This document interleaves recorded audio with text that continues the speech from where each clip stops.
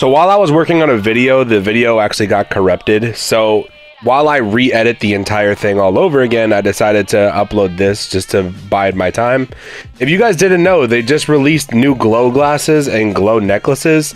They were previously in the game a long time ago, but for some reason, Rockstar did not put out any notification, didn't tell anybody.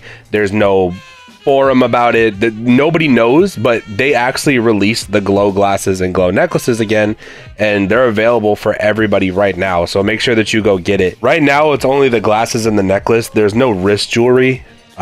Maybe they'll add more in later on, but I just decided to upload this to let you guys know that it is currently in the game, so go get it.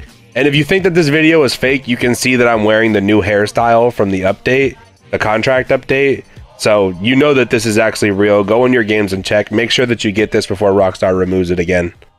Also, if you're wondering why I don't have any snow in my game, Rockstar just recently removed the snow from the game, but for some people in different regions, the snow is still there. You can even see Relucity hitting me with snowballs, even though it's sunny outside, so yeah.